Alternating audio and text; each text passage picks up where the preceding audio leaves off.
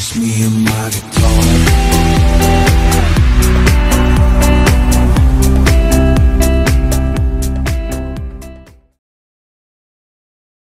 Hey, welcome back guys.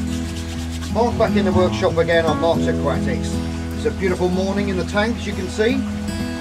Today we're going to be setting up this CO2 system inside the aquarium so we can make all these nice little plants and little trees we've got going on flourish away, and we're going to get some really good growth off them and make the most of what we've got inside the tank, heating wise and filtration wise and everything. Give them the best start we can and really get these plants growing on well. So I'm just going to go now and I'm going to turn the shed lights on.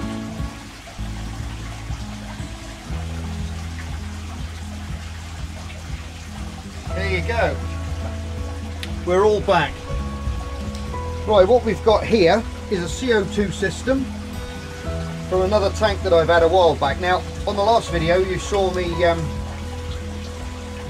you saw this arrive, the old fire extinguisher, which has got CO2 in it, exactly the same as any other CO2 in the world that you get put into a container. It's all the same stuff. It's just this is for putting fires out, and it's a really cheap and effective way of running CO2 on your tank. Now if you've got a little tiny tank and you want to run a massive bottle like this, it's going to last you for months, because you're going to be doing a couple of bubbles a second, or maybe a bubble a second if that, to run a small system. This tank might be even two bubbles, maybe 2 to 3 bubbles a second. I'm not sure yet, we've got to work it all out. But what came today is our box of bits. Now I lost all my other stuff. I don't know where it went. My diffuser got broken. I had it up on one of my shelves somewhere, and that got smashed, so, or cracked, so we can't use that. So I've ordered up some new stuff, and I'll just shift this aside and we can open up this little box of tricks and see what the guy sent me. Oh, I got a new little craft knife, look at that. Now they say fragile, they put fragile over it, but it looks like it's been kicked around like a football, so let's hope everything's okay.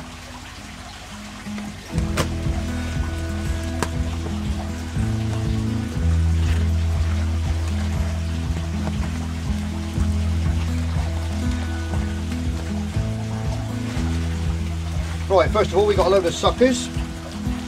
Got some suckers in there for the pipes. Some non-return valves there, so our CO2 can go through one way, and obviously because it's in the tank we don't want water going back through and self-siphoning back down into this system once we've got it set up. And he's put a little valve in there as well, which is obviously for a bubble counter. You can adjust your CO2 with that, but I'm not going to use that because I've got a decent bubble counter already built onto this system. I ordered a few little bits, and I'll stick a link in the description actually where I got this from this guy off of eBay. It seems to do good stuff. Right, first of all there's the diffuser. Got a nice little ceramic top in there, and this one's got its own little bubble counter inside it. You see the bubbles going round and then bubbling up. You can count how many bubbles go up into the diffuser and pressurise that before it purges through, and you get your release of CO2.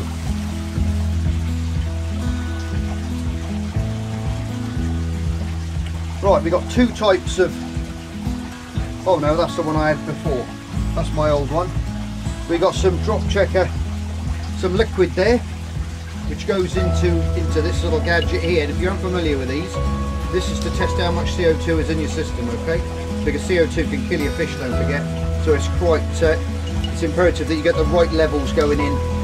Okay, so what you do is you put X amount of drops in there. I think it's about 15 drops. I've used this stuff before, into there like that, then you tip it up and it goes into that ball there and stays in there, okay? And then the CO2 in the water travels up through there and it turns this liquid from blue to yellow to green. Now you want it to be green, not yellow. Yellow's too much, green's just the right amount. So we'll get into that in a minute when we get setting this thing up. And I've got a nice little U-bend there as well, which is going to fit over the top of the tank. So our pipe work's going to come up there, exit there, back into the tank with our diffuser at the bottom. And we'll get into that in a minute. Right, let me clear all this rubbish away. Now I've got an old JBL regulator here. I'll stick the top back on my little knife before I stab my fingers. Don't want to be doing that. Right, basically what we've got there is we've got how many bar is in the system, is in the bottles, and I think it runs around, I think it's not sure, it's about 2 bar in these bottles, I'm not sure, we'll check when we put it on. But then you've got the bar readings both sides, you've got 2 different settings there. You've got the adjuster valve there, that's to let in as much or as less as you want CO2 going in. So what we've got to do, we've got to get our old fire extinguisher now.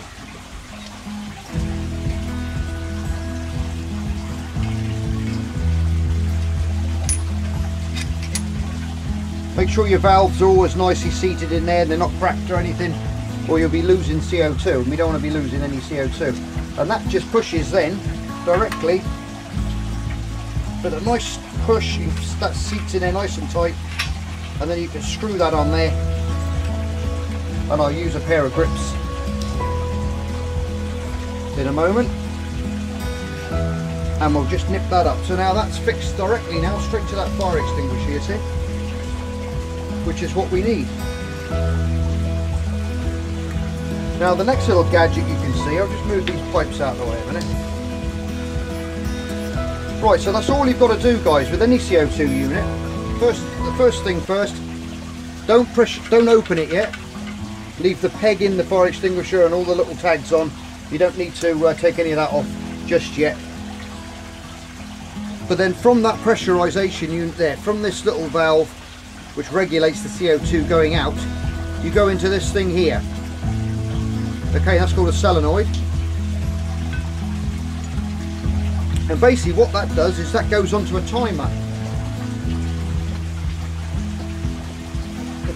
This has got a European plug on this one, but basically it goes into a timer like that, plugs into the wall, and then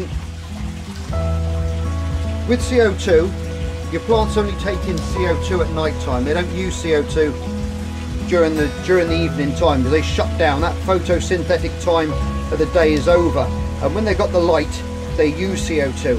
In the evening, they don't use the CO2, okay? And then they release the oxygen again during the daytime. As you can see, those little the little pearls they call them on the plants, you can see them, little oxygen bubbles getting released, which is referred to as pearling. That's what happens. So they're using the CO2 in the day, they're making like crude carbohydrates in the sugars out of the sunlight through photosynthesis. Oh my god, that's a hard one to say, isn't it? And they say they're releasing the oxygen then during the day, but at night time they don't release. They use oxygen in the night time, but they don't release any in the night time. They store it over night time because there's no sunlight to keep that respiratory system going, as it were.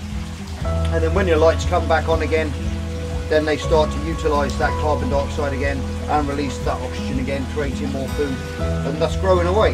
So that's sort of a basic thing how it works. There's a lot more complex chemistry that goes into it, obviously with pH swings and different things, and affects your KH. And we'll get into that on another video. I think this is going to be quite a long one. We're going to be setting all this stuff up. So like I say, recommended dosages for CO2 in a tank where you're keeping fish and shrimps is around 30 parts per million. Okay.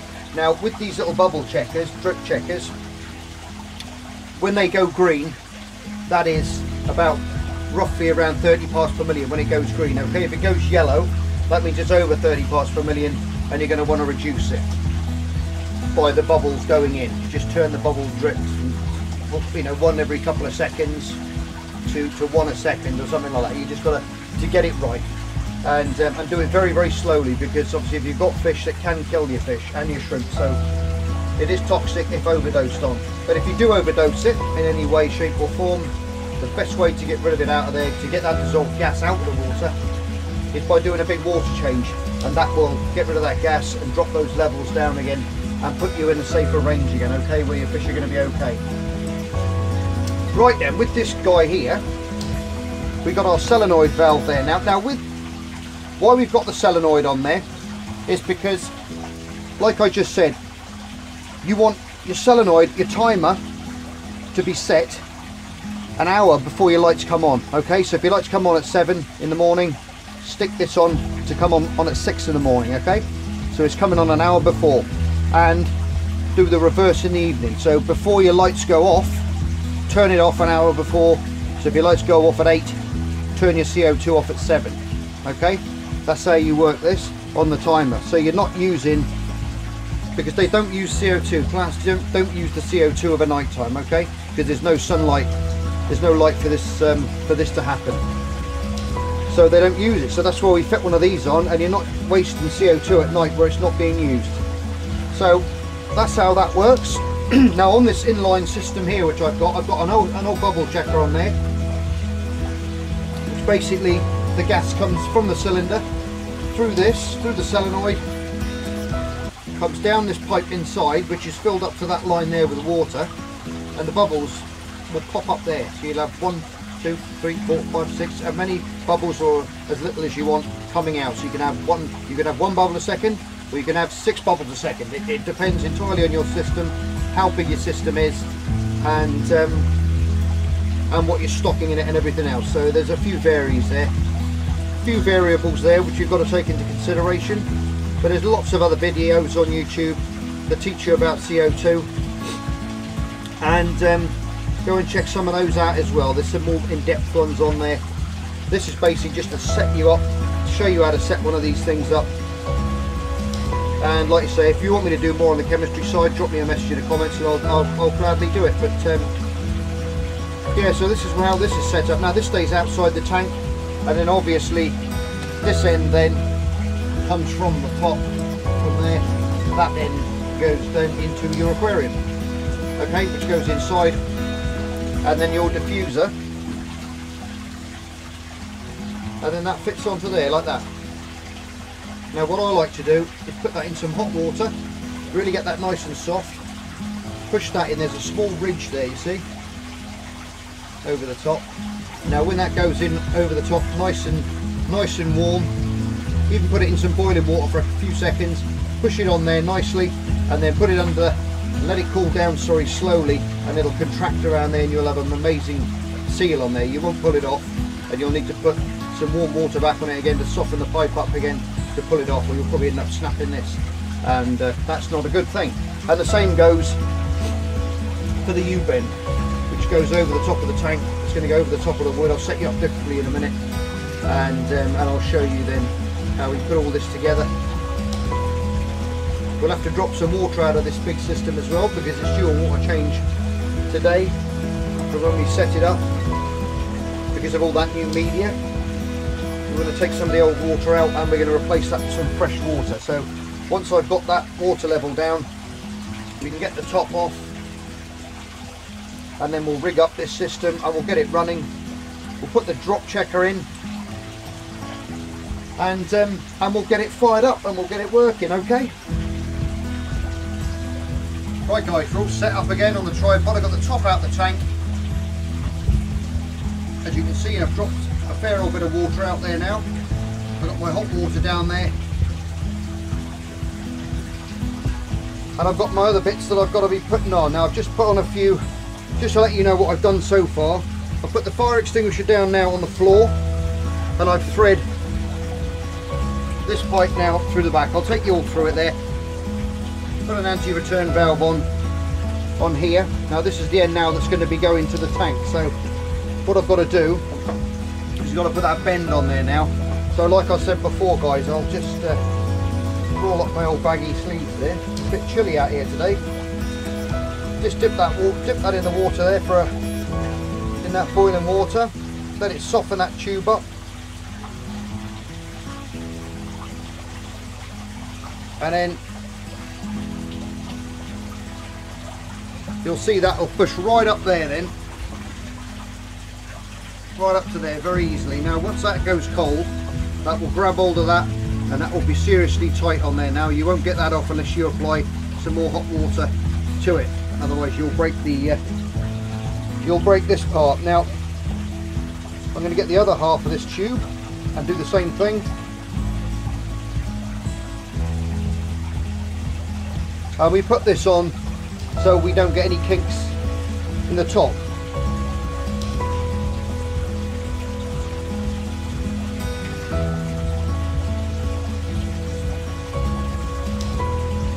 And then we got them nicely, oops, sorry, we got that nicely on there now, so that's going to loop nicely now over the top of the tank and into. Now all I'm going to do on this side, I'm just going to have to change your angle of watching here a minute. So what I'm going to do is I'm going to just pretend that this is the back of the tank here. Hook that over the top, and I'm going to want about that much. We can snip that off there. I think before I do that, I'll slide these suction cups right up there.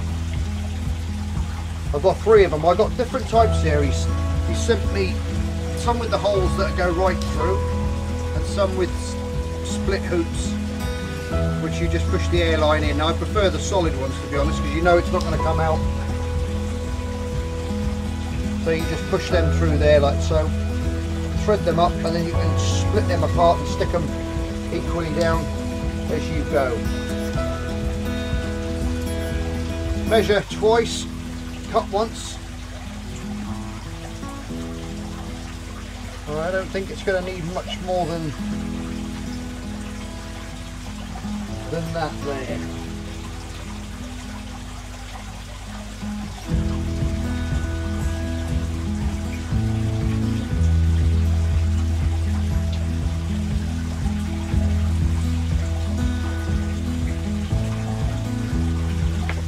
That's what I reckon, as a guesstimate. And same again, in the hot water, apply some heat to that tube, soften it up. And this goes for anything, guys. This goes for any tubes that you put on your filters, whether it be 16mm, 20mm. They just go on so easily.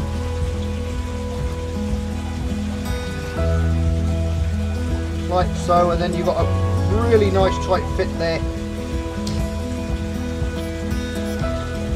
And we can space those out to where we want them.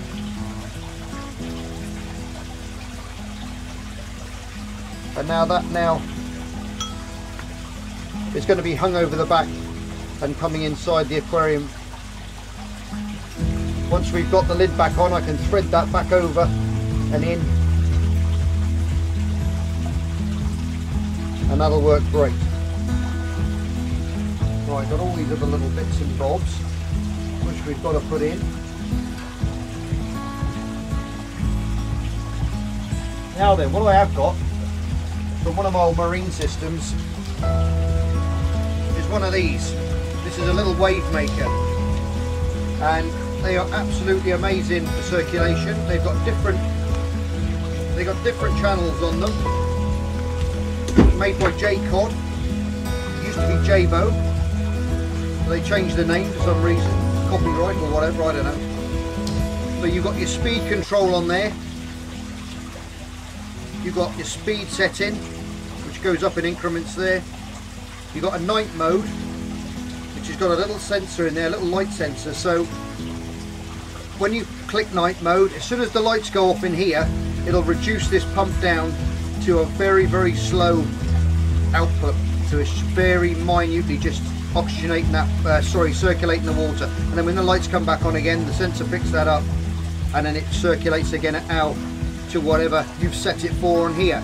And you've got pulse on there. You can have it so it's going like pulsing. It'll start, stop, start, stop, and that'll create a wave action in your tank for marine systems. You can have it in here as well. I want to keep the flow rate low in here, but I want to make sure that CO2 is being dispersed nice and equally all the way around the tank on this minimum flow on this. And I'm going to stick that up in the corner, and you won't see it on top of that sponge filter.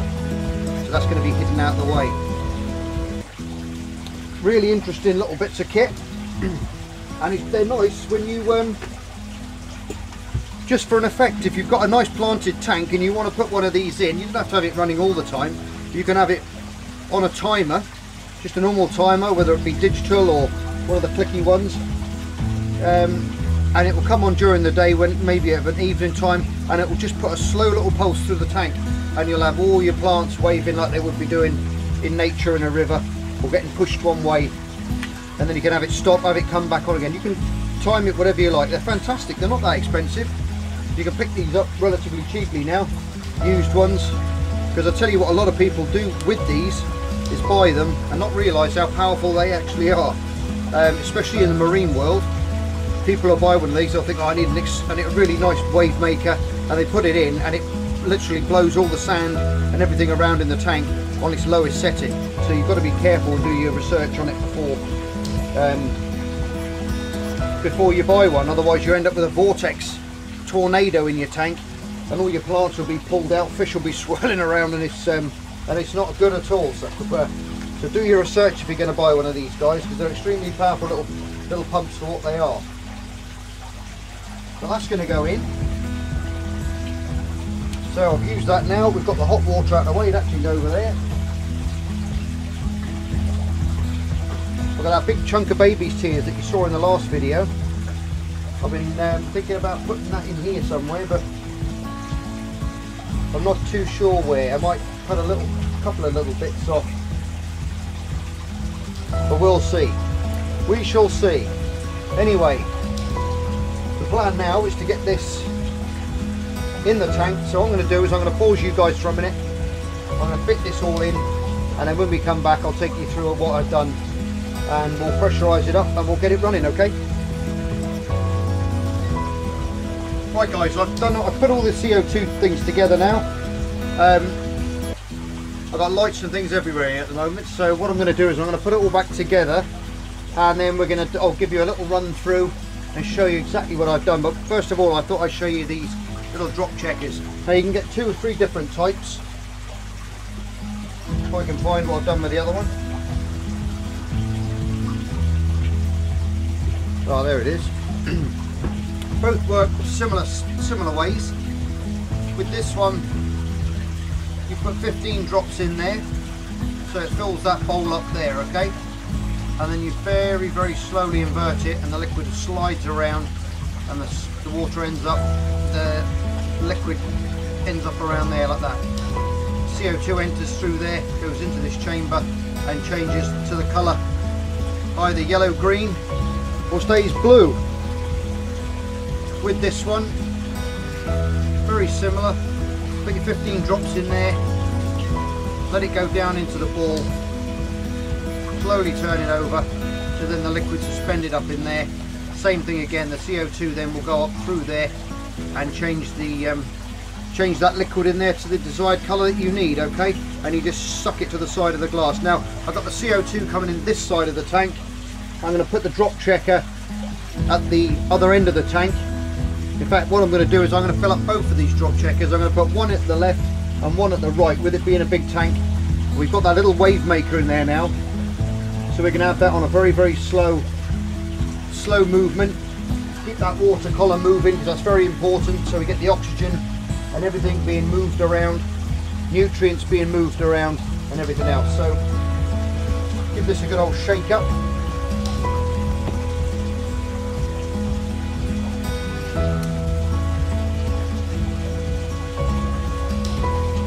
And you can just say it's the indicator region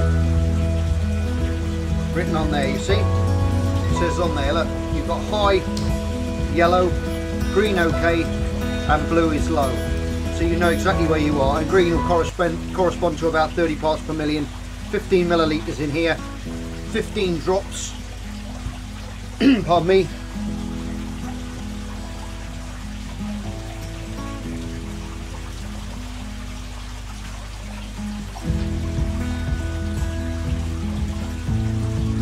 Right, 15 drops in there. Then you roll that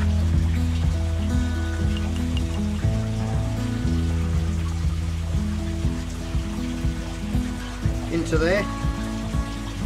turn it upside down.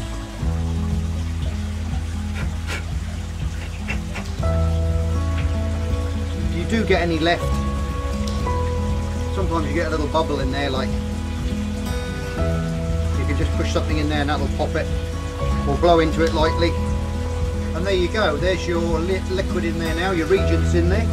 So now we just stick that into the tank down the other end, and then we can watch that change colour later on. Okay guys, we're all back. I've put the everything's rigged up in there now, and all working, all pressurised up, as you can see by the gauges there. And if we follow this pipe up now from the solenoid switched on now because it's obviously daytime, so we want the CO2 to flow through into the tank, and then later on that little switch there on the timer will turn off and close the CO2 off. Now there we've got the bubble counter. I've got it quite high, I've got it about 2 or 3 bubbles a second there, because what I want to do, because there's nothing alive in the tank as yet, we can put up the CO2 a little bit higher, which will enable all these roots and plants and things to grow and get a good foothold into the substrate before we put anything in. So this is a good time to, if you're going to overdose any of CO2, it's good to do it before you put anything in there, obviously, otherwise you're going to kill it. So this is the only time that you can put a bit more CO2 in, when you've got no inhabitants in the tank, and you can root these plants in and get them moving and get them growing quickly. So that's what I do. So what we'll do now, we'll go up the top and we will have a look up there.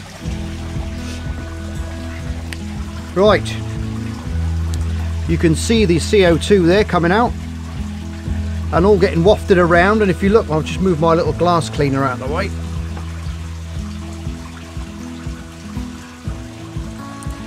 Right, there you go. Now if you look up in the corner there, you can see that little power head blowing about all those CO2 bubbles that are coming out.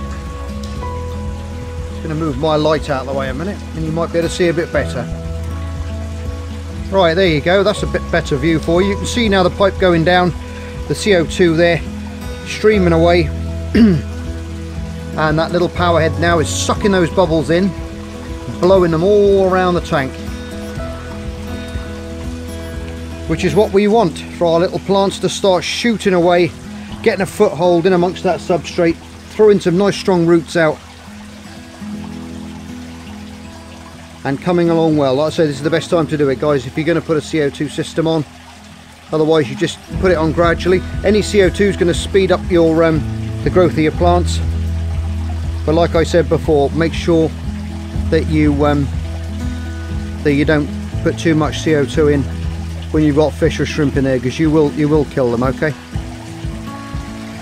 Oh well, there you go, it's all back, it's all running again now nicely, and we've done a water change in there, put a few more little bits of the baby's tears. That big pad I did use in there, I put it all down around that bottom of that tree there, a patch down there and another patch up in the corner and another little bit down behind in the central tree there as well. I'll probably have to keep my eye on it now for a couple of days, because with its extra flow in there as well from that power head, it might you get a slow build up with all these oxygen bubbles and things and the CO2 flying around underneath the moss. You find that the bubbles go underneath your moss and end up floating the canopy off before it gets time to stick to the wood. I can see that one's moved already, but it's not to worry, because I'll angle things and move things around to suit it later on.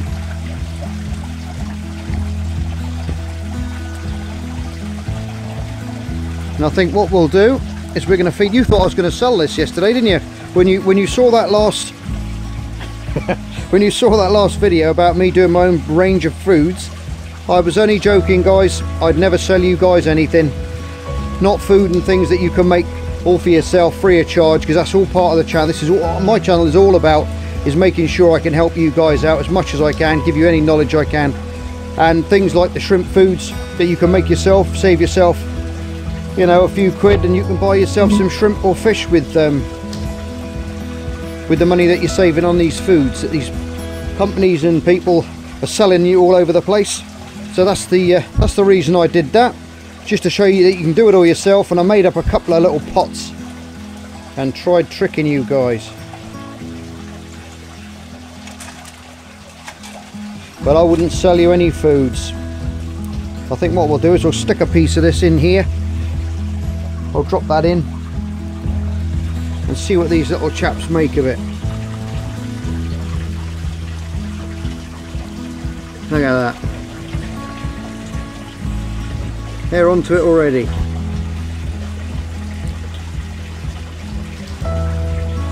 And that's all food that we've made, you know, that I've made myself. You've seen, if you haven't seen the videos, guys, pop back and have a look.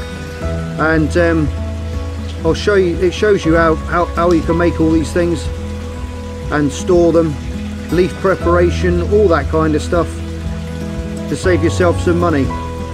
Now one of my subs got in touch with me and he said that his shrimp weren't feeding, and I told him basically if he's got a lot of algae in his tank and things and a lot of biofilm, that the shrimps aren't going to be interested in food, because they're going to be full up anyway, because there's going to be a lot of food, natural food, being formed in the aquarium itself. So but as I told him, and like if anyone else has got that problem, don't feed them for a few days and let them eat that biofilm and that algae in the tank first, and once that's exhausted, then you'll find they'll be on that food in no time at all.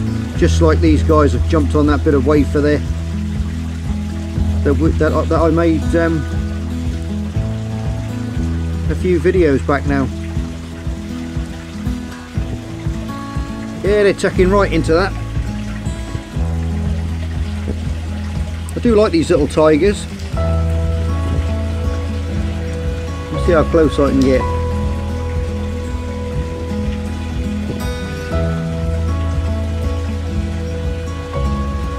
All busy arguing, it's mine, it's mine.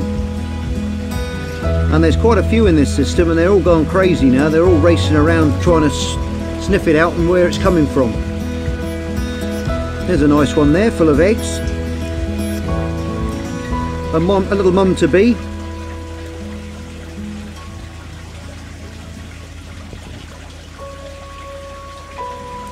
Busy, busy.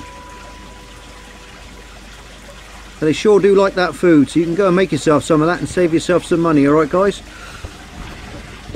they sure are making short work of that lot.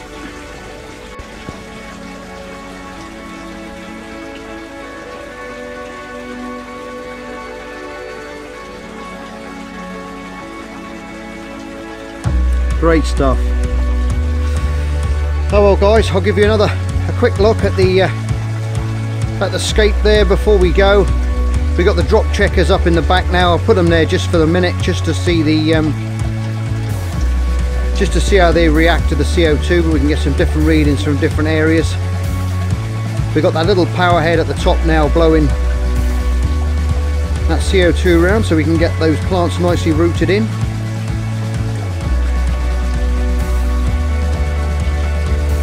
And I put some of that dwarf sword, the dwarf swords at the back there as well, just a couple just in the background, so they'll grow up and look like a few more bushes, so as time progresses. Anyway guys, hope you like that little video. Please like, share and subscribe as always if you like these little videos, and if you're new to the channel and you have subscribed, welcome aboard. And I hope you're getting some knowledge from these little videos that we're doing in the workshop here. Anyway guys, love you all, you're all stars. See you on the next edition of Mark's Aquatics. Take care, bye for now. Just me and my guitar.